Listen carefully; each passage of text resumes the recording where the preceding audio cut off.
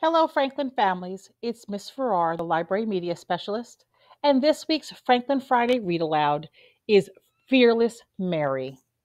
Mary Fields, an American stagecoach driver. And our story is written by Tami Charles and illustrated by Claire Alman.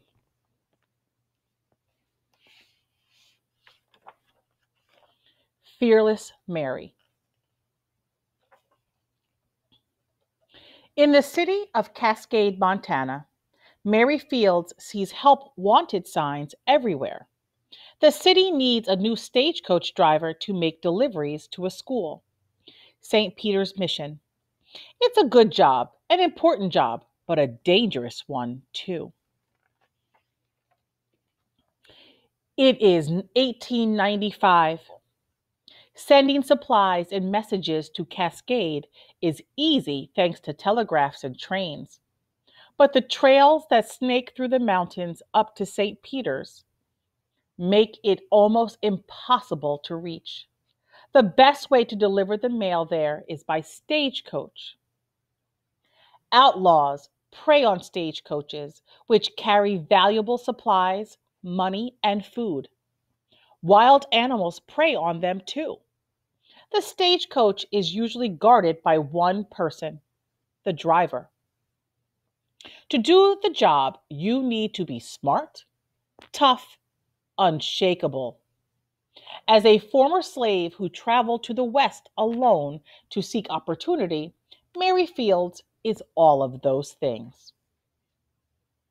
With the job comes respect and high wages, nearly $75 a month. With that kind of pay, a person can live a good life. But most people think a job like this is meant for men, not women, and especially not an ex slave. Getting the job will be hard for Mary. Even though the Wild West is supposed to be a land of opportunity, everything is segregated. Whites only restaurants, whites only jobs, whites only pay. That doesn't stop Mary. It only makes her want to prove that everyone should be treated equal, including women. So the next day, Mary gallops into town, face pointed toward the sky, ready to take her chance. At least 40 cowboys try out for the job, and Mary steps right up with them. We don't hire people like you, the manager says. Mary stands tall and squares her shoulders. She lived the first 33 years of her life without freedom, and now she'd spend the rest of it making sure she got an equal shot at a good life. I'm Mary Fields. I can outride any man trying out for this job. Mary refuses to leave. She waits her turn to show what she can do. One by one, the cowboys try their best. They swing their lassos, saddle up those horses real fine, but Mary knows she can do that and more. So she steps forward again, but the manager points. I said not you. You don't belong here. I'll show you I do.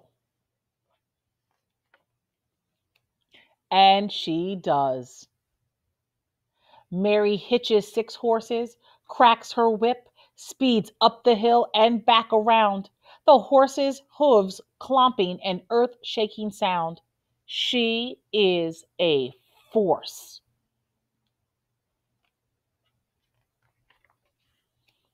What's your name again? The manager asks. I'm Mary Fields, but you can call me Fearless. No need to look further. The job is hers. No African American woman has ever been hired to drive a stagecoach in Cascade or in the rest of the country. Mary Fields is the first. Being first is hard. Not everyone likes the idea of a woman driving a stagecoach. Some believe Mary can't do the job because she is a woman, because of the color of her skin. But Mary is unbreakable, unshakable. She travels rugged mountain trails. It's hard to navigate, but Mary can read all kinds of maps, including star patterns in the dark sky. Thieves try to steal from her wagon. Little do they know, Mary's got herself a pet eagle, trained as her faithful protector. They don't stand a chance. On one moonless night, Mary's wagon hits a gully. Hoarse screams pierce the air. Packages fly everywhere, and a gang of hungry wolves creep out from the shadows. Mary's cargo is important: food to feed the school children, letters for loved ones sent from far away. It's her job to protect her horses and make sure the children at St. Peter's receive their packages. Mary stands guard all night, iron weapon pressed against her back. With the eagle at her side, she keeps the wolves at bay until the sun rises and chases them away. Mary never loses a single horse or package. Word of Mary's courage spreads throughout Cascade. She becomes a hometown hero.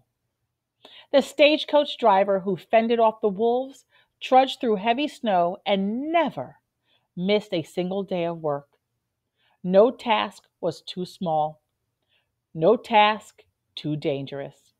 And in time, she would become known as a groundbreaker, a history maker. Mary rides those trails for 8 years until she is in her 70s. More women begin to drive stagecoaches and deliver mail across the United States, fearless like Mary, faces pointed to the sky. As the years go by, cars, telephones, and airplanes are invented. Delivering the mail becomes easier, less dangerous, and thanks to Mary and others like her, a job held by many women.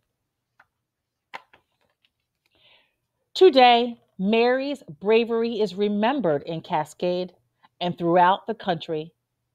Delivery men and women still face long days on the road and harsh weather at times, but nothing like the dangers Mary faced in the Wild West.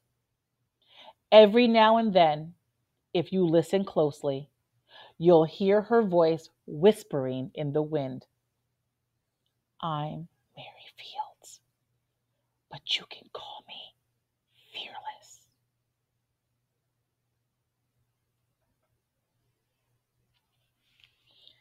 And that is the end of our story. Fearless Mary, Mary Fields, American stagecoach driver. I hope you enjoyed this week's story.